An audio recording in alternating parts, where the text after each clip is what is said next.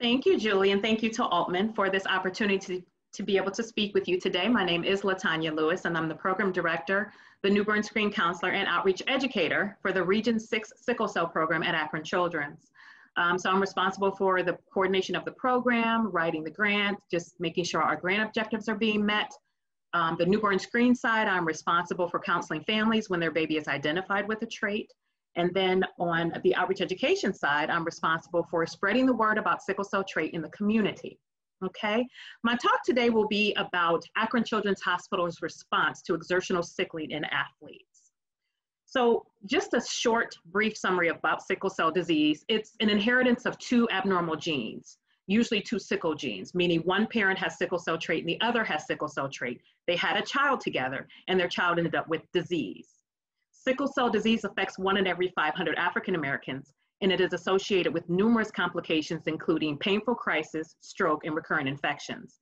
As you can tell, the normal red blood cell is nice and round, but when a person has sickle cell disease, it turns into a sickle shape, or we call it a banana shape, and it gets stuck in the vessels when trying to pass through. And that is the major pain manifestation for patients that have sickle cell disease. So I'm gonna really pinpoint a lot about sickle cell trait and how it relates to an athlete. So when you have sickle cell trait, you're just a carrier. You got either a gene from mom or dad, one sickle hemoglobin gene and one normal gene. Sickle cell trait is usually benign under normal conditions. It affects 1 out of 12 African Americans, but it not only affects African Americans, it affects them predominantly, but it also affects Italians, Greeks, Turks, Sicilians, Arabs, and Asian Indians. So you can no longer look at a person and say, oh, you can't have sickle cell trait, because it is very possible. So my focus today is about sickle cell trait as it relates to athletes. It's something called exertional sickling, okay? So during extreme exertion, and it's not been known to happen in scrimmages or in actual games, but there's lactic acid that builds up in a person's muscles, and it's also called acidosis. There's a decrease in the delivery of oxygen to the muscles called hypoxia. Then the fluid within the red blood cells moves out, so a person gets dehydrated. Acidosis, dehydration, and hypoxia causes the red blood cells containing that sickle hemoglobin to actually turn into that sickle shape and cause problems. Sickle shape cells create logjam in the vessels. They get stuck, and they cut off the supply to oxygen in a person's muscles. Muscles start to die or break down, also called rhabdomyolysis, causing an increase in the level of myoglobin and potassium in that person's blood. In severe cases, athletes develop renal failure, cardiac arrhythmias, and sudden death. You hear of them suddenly collapsing on the field. So the signs and symptoms of exertional sickling can be pain in the lower back, the buttocks, and the leg muscles with weakness and possible cramps. The muscles give out. Pain is not as severe as heat cramping, but it also occurs early in the season and early during a training session. They can tend to have a normal body temperature, but when it's detected early that they're having an issue, they may recover quicker. And they can also sometimes talk when they collapse. So exertional sickling as it relates to the military. So CARC reported 12 cases of sudden death between 1977 and 1981 among African-American military recruits that occurred during basic training exercises. CARC also found that the risk of that sudden death was 28-fold greater in African-American recruits than it was in others compared to those who have sickle cell trait. But despite the above findings, the Army does not screen, but has implemented changes in hydration and rest rules. The Marines screen, but they don't alter their training. The Air Force screens and offers options to decline service. The Navy screens and identifies those with trait by a neck tag and a red belt during strenuous exercises in case they collapse. They can identify them quickly. Also, Sickle Cell Disease Advisory Committee of the NHLBI recommend that the military stop routine screening for sickle cell trait, and there's a lot of controversy surrounding that. Exertional sickling in college football. So before 2000, there were a lot of college deaths related to sickle cell trait. In 1974 in Colorado, there was an athlete who ran just 700 meters and collapsed. There in 1985, athlete from Arkansas ran 3/4 of a mile. As you can see in 86, there was someone from Mississippi who ran a mile, someone from Indiana who ran 1,200 meters, and so on. These were the activities that they were doing at the time of their collapse. Now, the major causes of non-traumatic death among college athletes, number 1 is cardiovascular. Number 2 is heat illness, and number 3, exertional sickling, and of course, 4, asthma. But since 2000, the #1 cause of non-traumatic death among college football players is the exertional sickling. So college football deaths among athletes since 2000, according to CBS reports that exertional sickling or complication of sickle cell trait is now the leading cause. 5 of the 10 deaths in Division I has been attributed to this condition. And there have been 7 deaths out of 19 at all divisions since 2000 due to sickle cell trait. Now, this slide that you see here just shows the name of the school that the athlete attended, the date of their death, the cause of their death, their age, and the notes as far as, so just a couple of them, at Tennessee Tech in 2000, and he collapsed during day 1 of conditioning. Devon Darling was from Florida State in 2000, he collapsed during mat drills. Aaron Richardson from Bowling Green in 2004, he collapsed during the first 10 minutes of practice. Aaron O'Neill from Missouri in 2005, he collapsed following conditioning workout. More recent, I'll tell you of 3 deaths related to sickle cell trait. Isaiah Lawrenson, who actually was a Miramar football player, he's 16 years old in 2012. He also collapsed. He's not on the screen, but just to mention a couple more. Also, Shanice Clark, who was at the University of Pennsylvania, 21 years old in 2015. It was originally said that she choked on gum, but once the autopsy was performed, they found that it was sickle cell trait, that she actually, exertional sickling that she collapsed from. And also in 2016, Eric Gohl, who actually is a student at Chadron State College, and he was 21 years old. He actually collapsed from the same thing. So, you know, it's something that we really want to spread the word about and let athletes know, you know, what's happening and what's going on. And one of the things that we did a couple years ago with our program is we met with some of the Pee Wee coaches, and we actually were able to look up 5 of the 7 teams. We were able to look up their athletes to see if they were known to have trait, just so they can be prepared in the future. If they decide to go on to college and play, they would know their trait status. Sickle cell trait as it relates to the NFL. So Ryan Clark, who played for the Pittsburgh Steelers in 2007 against the Denver Broncos, he started having really severe pain in his left side and had to be rushed off the field. He suffered a splenic infarction, which is interruption of blood supply to the spleen, due to sickle cell trait and being in Denver at the with high altitudes. He had to have his spleen and gallbladder removed. He lost 30 pounds and was sidelined. He later went on to play with the Washington Redskins and now has a foundation to raise awareness about sickle cell trait and disease because of this. So the National Athletic Trainers Association in 2007 recommends screening. The College of American Pathologists recommends screenings. The NCAA since June 29, 2009, all Division I, II, and III schools now screen for sickle cell trait. And that's something that we really like, but the only thing about this is when you get to college level, you have a choice of what happens. So if you step on the field and you decide to play a sport, you have to know your trait status. One of the things is you have to show proof if you already have it, that you have it. You can either get tested to see, or you sign a waiver. And we really don't want people signing waivers. We really want you to find out the best way, which is to get tested to know if you have sickle cell trait or not. And I will say, go back a second, our physician, Dr. Jeffrey Hord, was instrumental in some of these recommendations with the NCAA, trying to make sure that we get these recommendations out to athletes.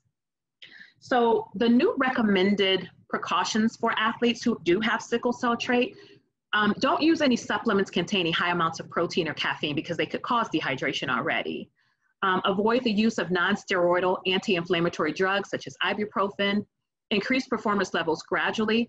Cease training and restart slowly if they start to having muscle cramping or pain. Give longer breathers between drills. And also do not participate or be careful to participate in intensive training methods such as repeated wind sprints, intense mat drills, fast-paced weightlifting, repeated timed runs, suicide sprints, and long training runs. Because if you notice on the previous slides, those were some of the things that happened to some of the athletes. And basically stay well hydrated. You know, you can drink up to 1 quart per hour of water or a sports drink just to keep yourself hydrated. Also with sickle cell trait, some of the other new things are if you have diabetes, your leg ulcers can be worse with people who have sickle cell trait. Also, if you were to ever have a hard blow, traumatic blow to the eye where your blood vessels are compromised, you can continuously have problems from that eye when you have sickle cell trait. No training if ill. If you were to have asthma, keep it well controlled. Stay fit in the off season. And we're making sure that we educate athletic trainers and coaches to make sure that they understand any signs and symptoms that they see, like the leg cramps or anything like that, or if an athlete is complaining about something or being, if it's hard to breathe. We want to make sure that we're cognizant of the fact that they may need some immediate attention.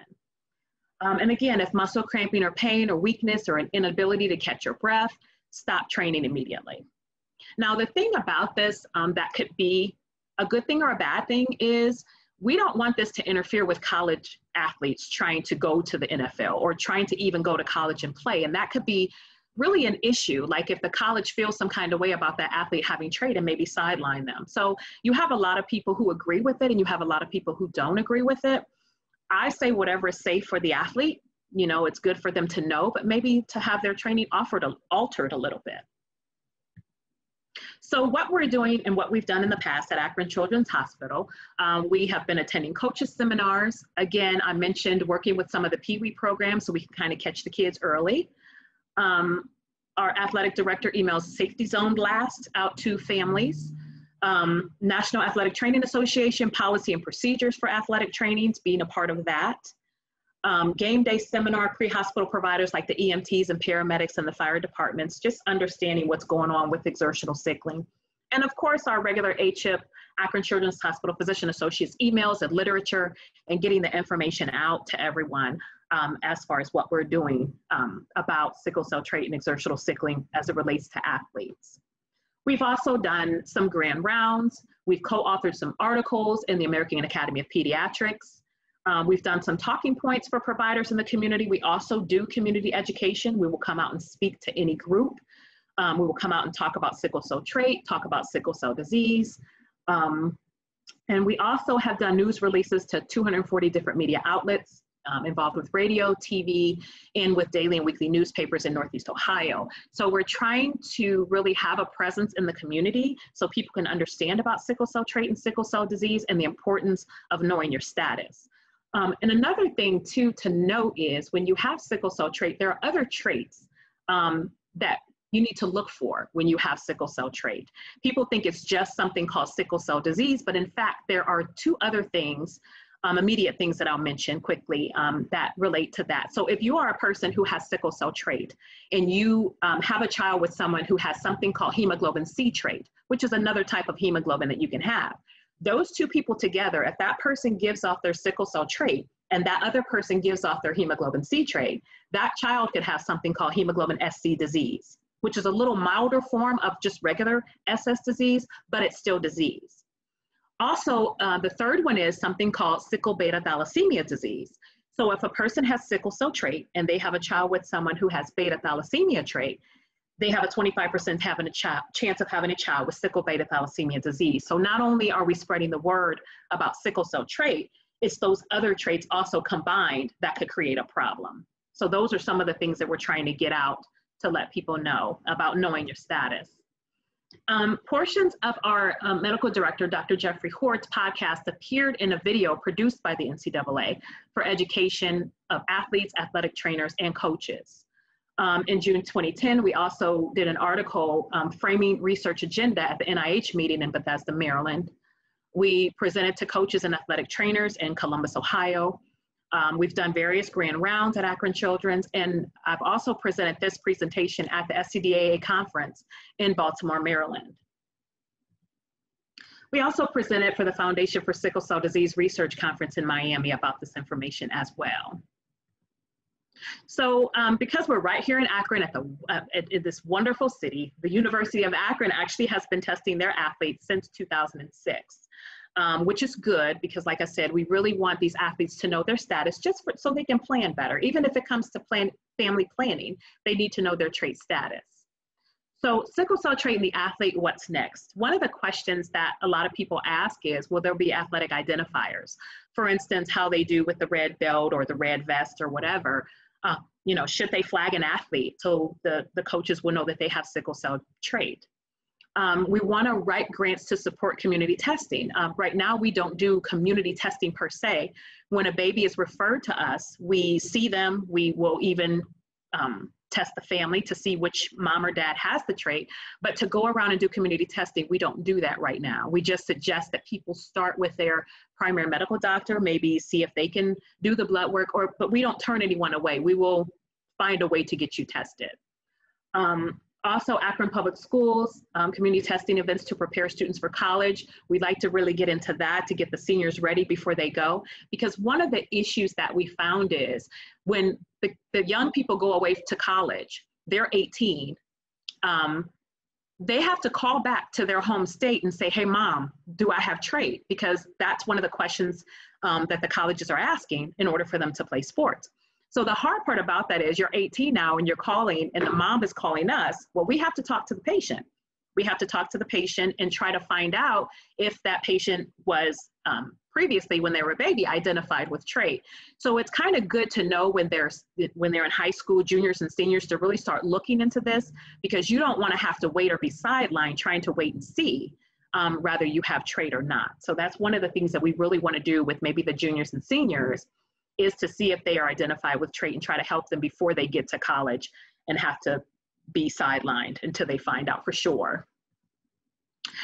We have been getting calls from athletes who are going away to college. So some of the first things that we ask them is to possibly check with their pediatrician. Now, sometimes that can be difficult because I believe sometimes the doctor's offices don't really have the newborn records when the kids are 18.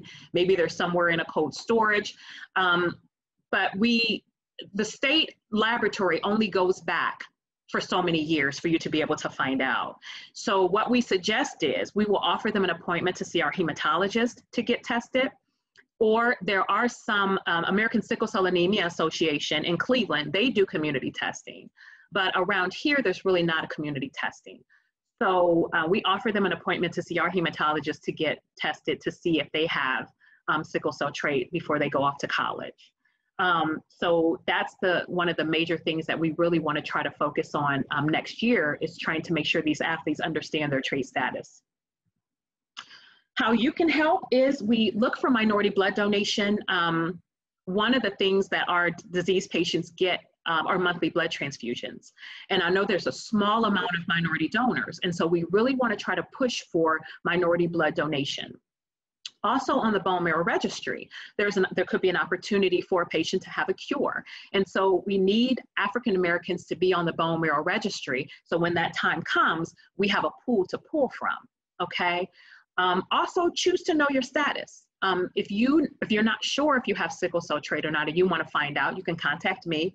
I can help you try to figure out how to find out, whether that be, depending on your age, through your pediatrician, through your birth hospital, or even by just getting you tested so you can know your trait status. And then also support us in sickle cell events in the community, including any bone marrow drives, American Red Cross blood drives, or through our annual Michael Clayton Sickle Cell Awareness Walk that we have annually. So that next year will be our 17th annual Michael Clayton Sickle Cell Awareness Walk. Unfortunately, this year, due to COVID, we were not able to have the walk, but we are looking forward in hopes that we are able to have it next year.